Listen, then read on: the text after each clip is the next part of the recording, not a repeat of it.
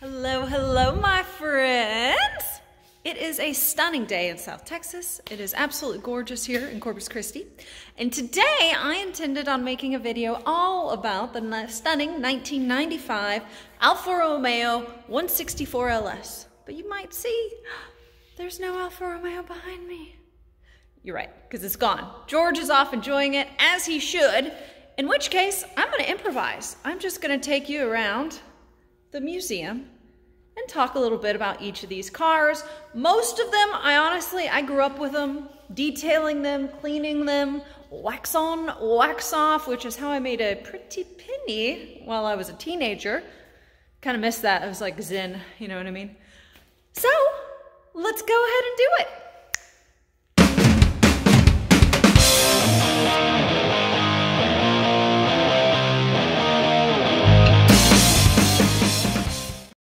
Quick, who I am. Well, my name's Caitlin. I have a YouTube that I make classic car videos about, and I kind of love it. You might be saying, well, why is this blonde girl making classic car videos? She looks like an idiot, blah, blah, blah. Well, looks can be deceiving.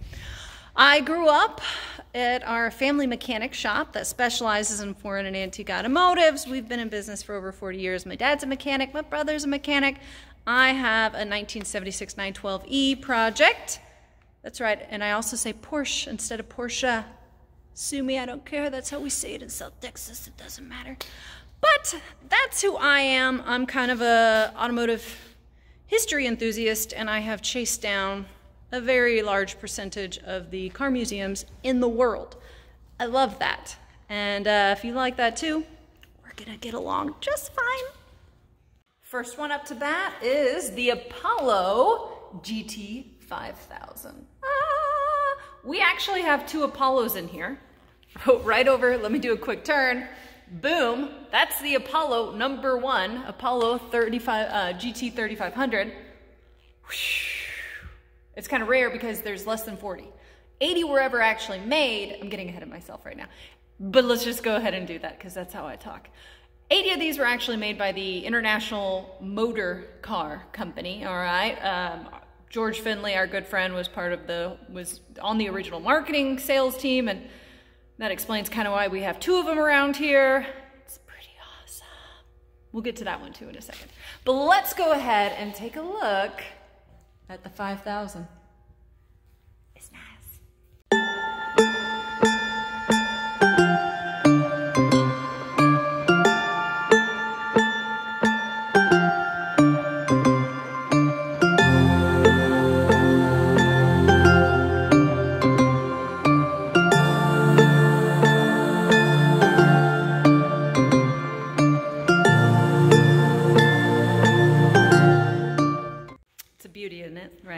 Now we have this lovely MGA. Now this MGA was actually gifted to my dad from one of our longtime customers.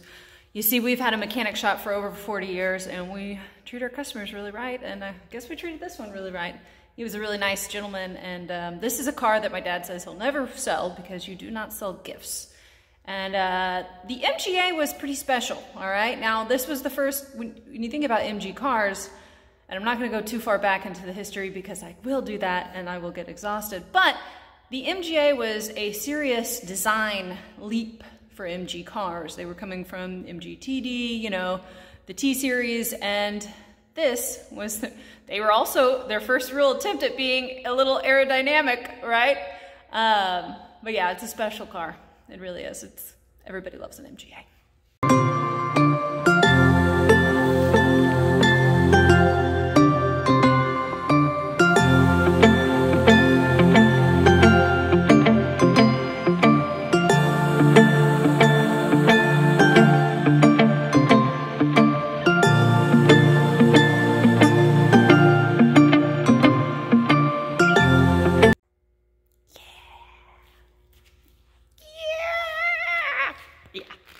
So, this is a 1985 Autocraft Mark IV Cobra, and it is a favorite of the family.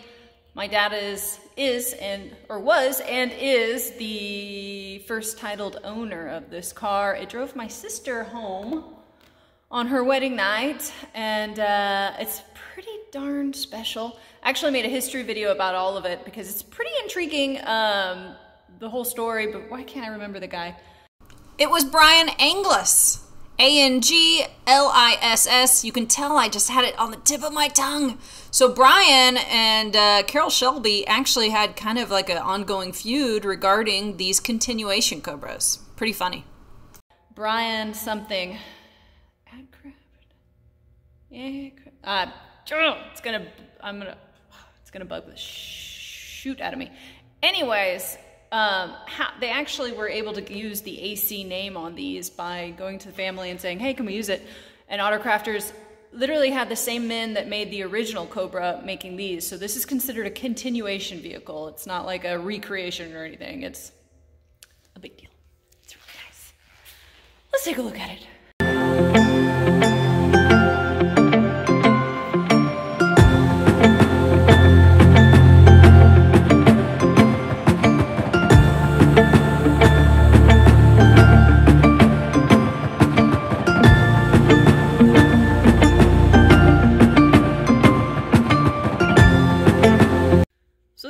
Funny, and not unusual by any means, but I don't know where this other MGA came from. I don't know who owns this. I don't know, maybe this is a new purchase and nobody told me about it, but pretty darn awesome. This is a good life to live, so I'm gonna enjoy taking a little look at this because this is the first time I've seen it. Wonder what other surprises are. Ooh, gosh. Oh, that's nice. It is nice in there. Let's take a little look. I love that. Oh, great. God, I hope this is something that was recently purchased and we're not just storing it for somebody. Oh, it is so, look at, it is so nice. Okay, let me show y'all. Let me show y'all a little, nice little peek. I'm gonna need to make a drive video with this.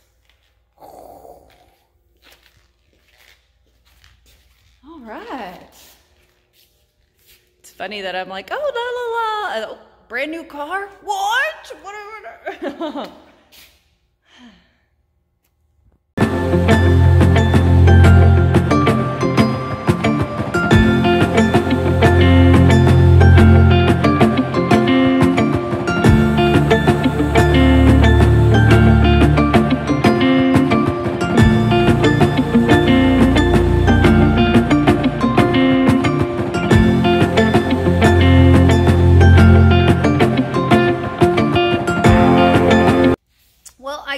Somebody took out and drove the 41 Chevy because usually it's the rump isn't facing you, all right? Usually it's the other way around. This is a pretty cool car. I don't remember what year, but it was like voted Max truck, you know, like custom street rod of the year or something. Got a small block Chevy in there. A lot of unique little interior features. Let's go ahead and take a look at those, right? Might as well. And it has one of these cool little, so under here, let's see if I can get the, where's the little, man, I was gonna look all cool, but here I am not. There's, oh, here, darn it, mother, son of a, it was right here the whole time. I'm gonna edit it, make it look like, I'm just kidding, I'm not gonna edit it, because you know, I don't really care. So right here, boom. I didn't do that well enough. There we go. It's pretty cool. All right, I'm gonna show you the interior of this bad boy. Let's see. I'm not the master videographer. Oh yeah. Oh, so okay, let's switch this and see. Here is this super special interior. This is kind of an interesting little touch, paying homage to the, I think it was 1989. I don't know. That year actually sticks in my head. To being the Mac Tools calendar winner. But yeah, look at that. What color would you, is this color, what do we consider this color? I don't know. Oh yeah, but this is one mean. Look at that. And then this is like a, it looks blue probably in the video, but it's actually purple. It's like a purple faux ostrich. Or real, I don't really, maybe it's real ostrich. I have no idea. I'm not somebody that can tell real or fake from as far as leather from the other. Isn't that nice? Yes, so nice. Not a lot. Visibility is minimal, which you can expect in a street rod. Pretty sweet. All right, I'll show you around the outside now.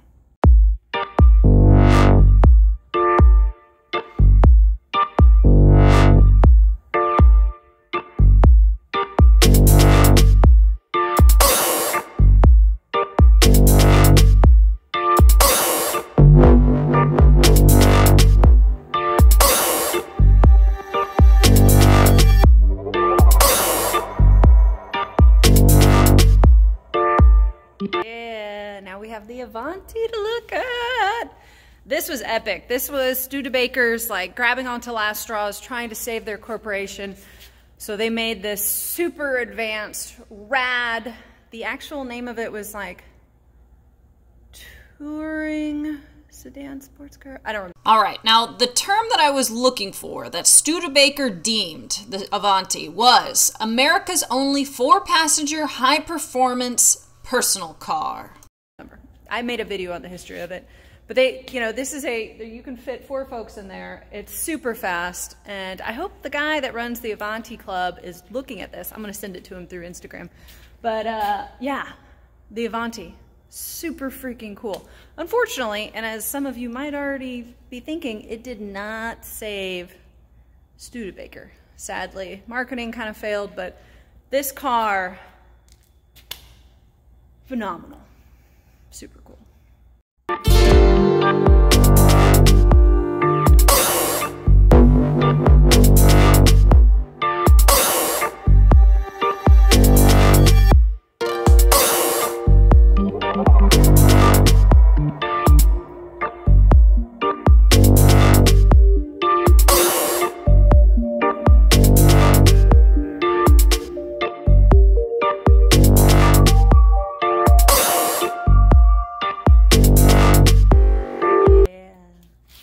Yeah, the 1978 308 GT4. Dun.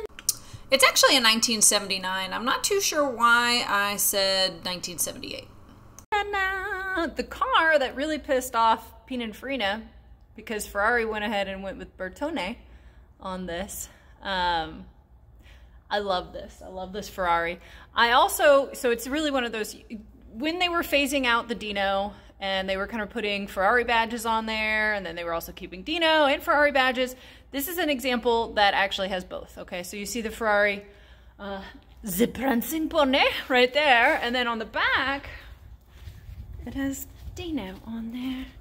And Dino, many of you are probably familiar with, Alfredo Dino Ferrari was the son that passed away of Enzo's, his only legitimate son.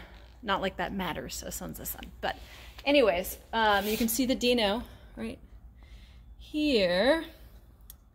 So Alfredo, and just to dip into history, because you know that's kind of my thing. So Alfredo Dino had been working on smaller engines because he saw that that was going to be the future. Pretty forward-thinking guy. And so he was working on V8s and V6s to be put in cars. And Enzo was like, we're not putting that. So when they decided to have smaller engine cars and dip into a different type of market, they named it Dino after Alfredo. And Alfredo had actually already passed away. He had, what did he have? He had a debilitating disease that took his life at 24. I don't remember what it was. Sadly, it was muscular dystrophy that took Dino at such a young age. But I've made a history video on this. I'll put the link up right here. Pretty good. It's really interesting. It's always, to me, you know, there are some automotive figures and icons that passed away way too early. And you really wonder what they would have done if they hadn't been taken so soon. Sad. I'm going to cry. Anyways, on a better note, let's go ahead and look around. We'll also look at the interior. It's the leather in here is like, it's perfect. This was the last, this exact car right here is documented as being the last U.S. example of the 308 GT4 ever built. So fancy. We like scarcity, you know what I mean?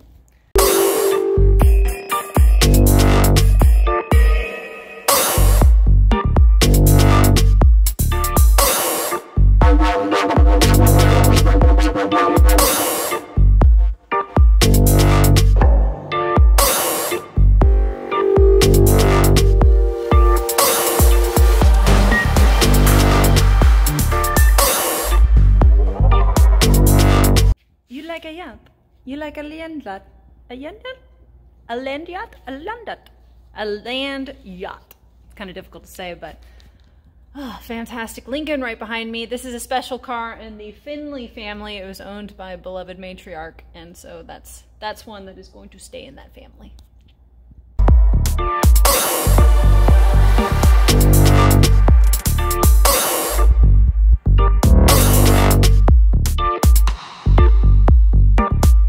Maserati.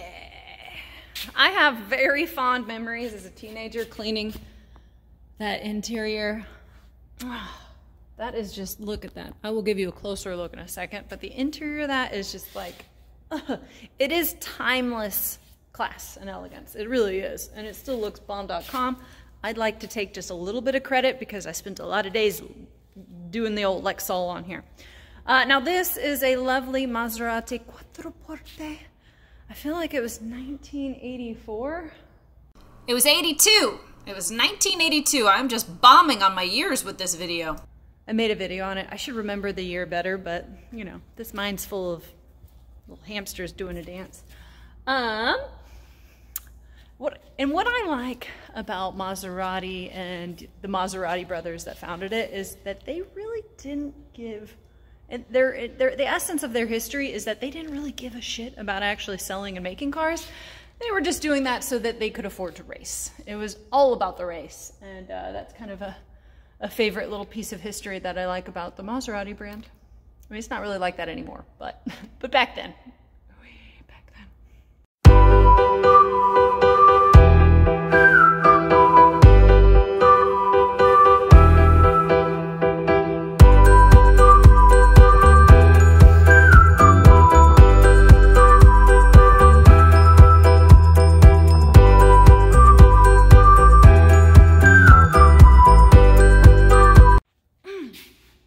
Remember if this is a 55 or a 56 Packard Carribean. Are you somebody that says Caribbean? Caribbean? Caribbean? I don't know. I say Caribbean? Caribbean. Now I don't even know which one I say. Anyways, this one's rare. It actually was one of the few that had air conditioning for...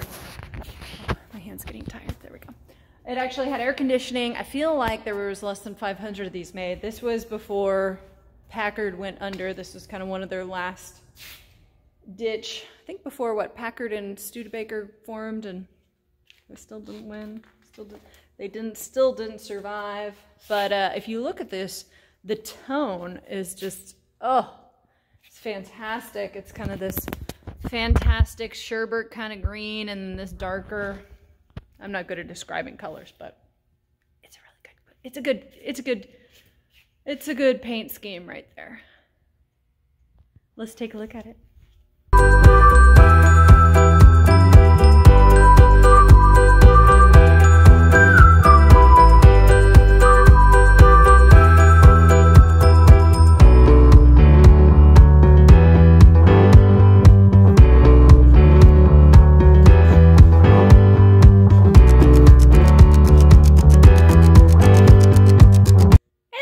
Side note, the exterior paint scheme is also continued on the interior, and it's just the best. Look at that. Okay, let me flip this around. Isn't that just absolutely fantastic? I loves it. Just loves it.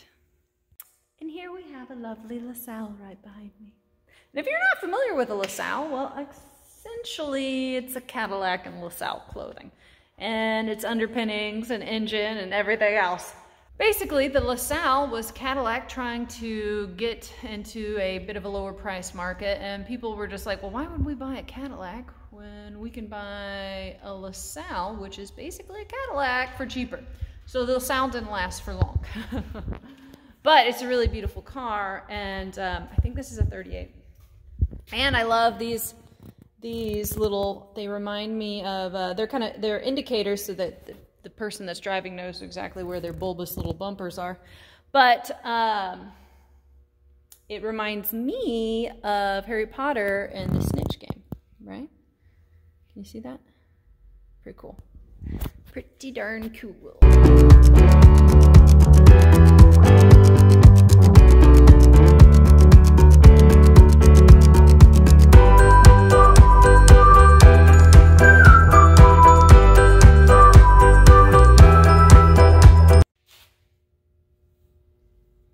could hide like 5 bodies in that.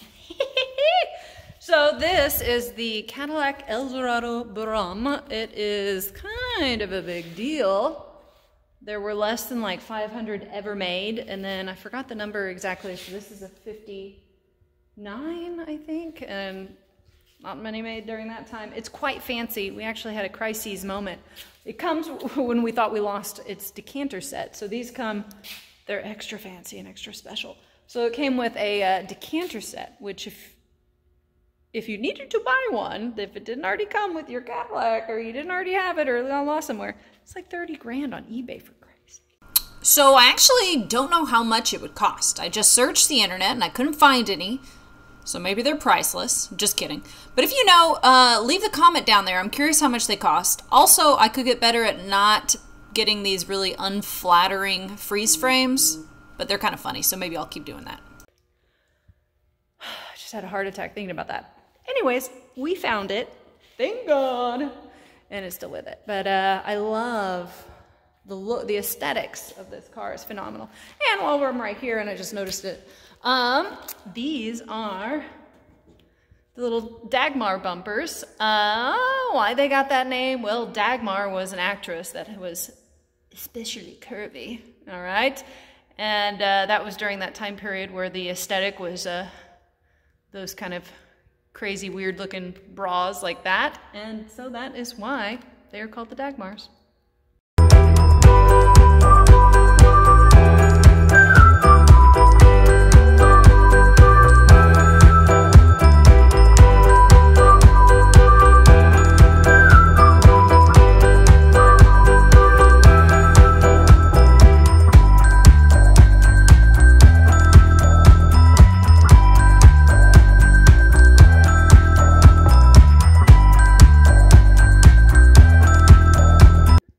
Not just forget and walk by the Seville.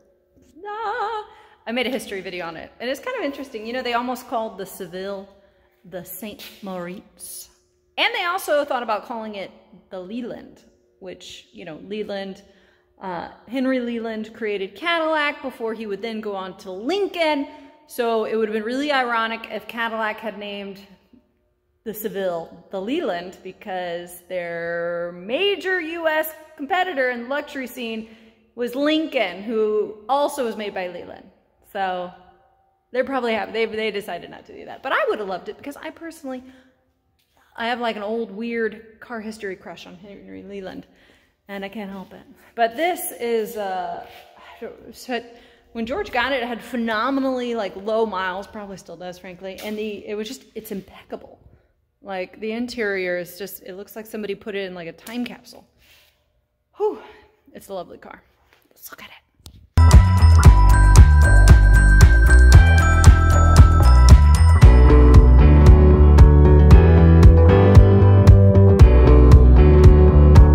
Now this, it's pretty awesome. This is a Ford F1 custom pickup.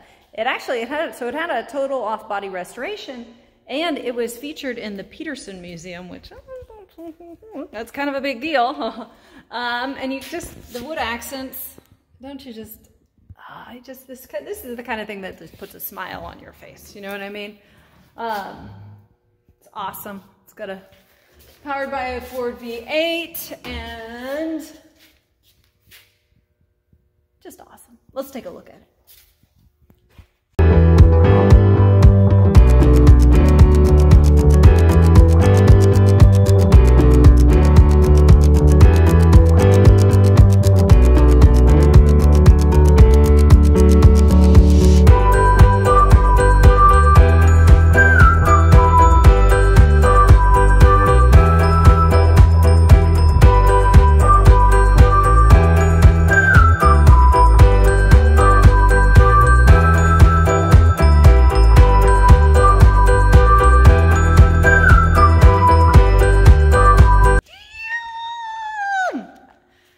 #1 car in your midst is always kind of a big deal to me. I can't help it. It's exciting. The first one ever made, and we actually took it from a major restoration job to what you see behind us in a matter of months to prepare for the 2013, yeah, it was 2013 50th anniversary of the Apollo. And we took 3 Apollos in total out. Was it 3? Yes. 3 Apollos in total off to the Concorso Italiano, and we had one hell of a time. In fact, we transported 6 cars total, 3 Apollos, 2 Cadillac 38s, and then the Dino back there, the Ferrari 308 GT4. And it was amazing. It was really probably the best family vacation we've ever had. And we didn't really take family vacations as a kid, so we saved it all up for that perfect one. I already kind of touched on the history of the Apollo, but really beautiful car. And the essence of it, it was supposed to be the American solution to the imports of the 1960s. All the sports cars that were being imported, this was going to solve it. Now, an issue that was a thing was that it was kind of hard to get your foreign imports, it's kind of hard to get your imported sports car worked on. You couldn't just take it to your local corner store guy and be like, hey, take a look at this, you know what I mean? And not all of them were terribly reliable, so you were finding yourself stuck on the side of the road sometime. Now, how the Apollo was supposed to solve that was by having an Italian body, which the body was done by Intermeccanica out of Turin, Italy. Intermeccanica is now up in Canada doing primarily, I think, speedster recreations or something. Anyways, doesn't matter. Doesn't matter. I digress. So anyways, Italian body done in Turin, and then put a Buick V8 in there. Wham, bam, you have the looks, but you also just easily take it into your local Buick dealership and get it worked on. Genius. Bloody genius. They just didn't sell it for enough.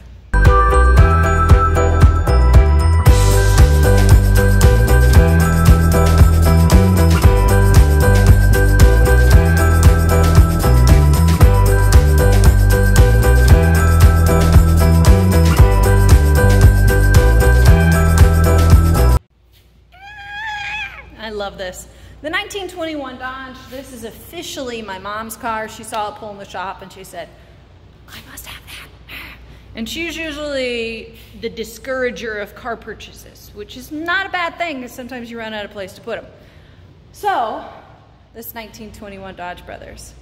The Dodge Brothers, my mind got flooded with all of the facts behind this car. So at that time point, at that period in time, so the Dodge Brothers started off mainly creating, they created supplies that bigger manufacturers purchased. They were known for such quality, and then they finally branched out and started making their own cars. So reliable. So reliable, in fact, that General S. Patton said, I will only take Dodge Brothers vehicles out on my expedition to Mexico. Now, the Mexico expedition was really just a hunt for Pancho Villa, and they were not successful initially. They did kill him eventually, but anyways, these are rad. And another one of my favorite Dodge Brothers facts. So Horace and John were like these redheaded badasses. Very smart, very clever. They really could be accredited for partially saving Ford Motor Company because they came in there with money and owned like 10% of it for quite a bit of time. Henry Ford hated them. My arm's getting tired, I'm gonna do that. Okay, so the Dodge Brothers, they were not really well liked in Detroit. They were kind of the bad boys. Now, fun fact, John and Horace, like I already said, they were kind of, they were a little wild and crazy, which makes them very endearing to me. But one of them got, and I think it was John, like I'm 95, my hand's getting tired. I'm 95% sure it was John that got in trouble for jumping a lawyer outside of a Detroit saloon with one of his friends. They wild. They're like millionaires, billionaires, and they're all getting into fisticuffs. They're crazy.